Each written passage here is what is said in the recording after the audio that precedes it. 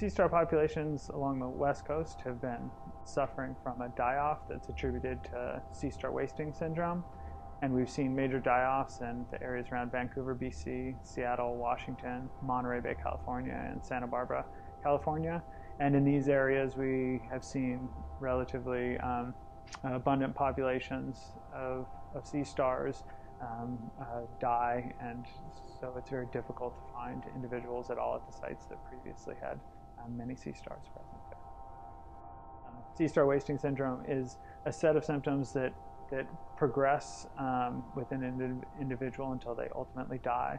And normally what happens is individuals start behaving a bit different. They'll twist their arms up or not look the normal, or act at least in the normal behavior of sea stars that are healthy.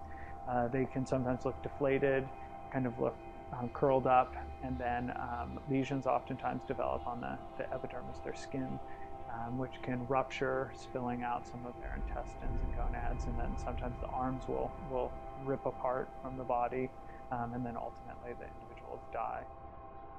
Primarily what people see, though, at the very end of it is a very large bacterial mat that it's oftentimes described as a big pile of goo, and that's basically the tissue that has been degraded by bacteria.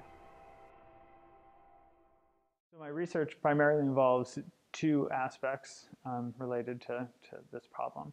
One is surveying areas to determine where the disease is present and how it might be moving or progressing as time goes on, or disappearing in some cases. And so that's primarily field surveys. I do scuba diving primarily to detect whether populations look like they currently have the syndrome, or whether they've had it in the past, or whether they look healthy.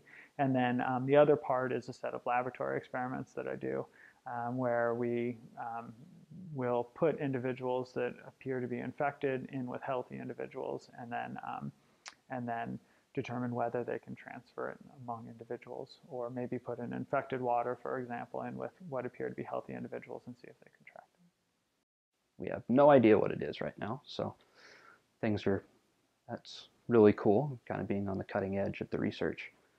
And the stickers on each of the tanks, usually the first layer of manipulations was just sick and healthy individuals, and those are the green and red tags. And the tank, easy way to number each of the tanks so we know who's in what tank, sort of thing. About once a week or so, since normally these organisms are intertidal, so the tide comes in, brings their food to them, if you will, brings that clean water in, and then it goes out, and it comes in and out. Whereas here they're in a static environment, so the waste from the sea stars, when they're eating the mussels that we provide for them, builds up, and so we change the water to make sure that doesn't end up impacting experimental manipulations we're doing. So generally I try and do that about once a week. You may have seen the water being poured down the sink, and it might concern some folks, but we treat the water with bleach, so we make sure that we're not putting anything harmful from our lab right back out into the environment and potentially infecting more individuals. Most of the researchers, there's an entire team, it's not just Dr. Miner, up and down the coast that's been looking at this, and so you can really help out if, when you're walking down at, say, Marine Park or whatnot, and you find a star that has whitish lesions, is usually the first sign of the condition that's really, really obvious.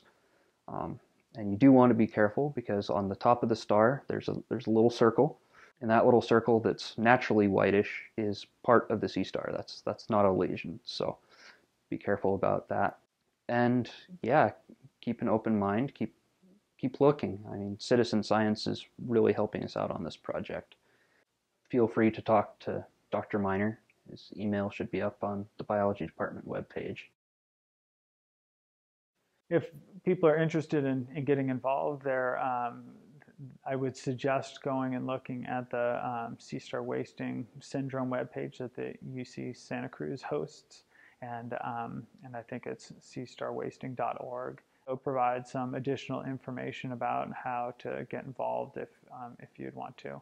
And we have lots of citizen scientist groups that are helping out and trying to figure out where the disease is, how it's spreading, and help solve the problem.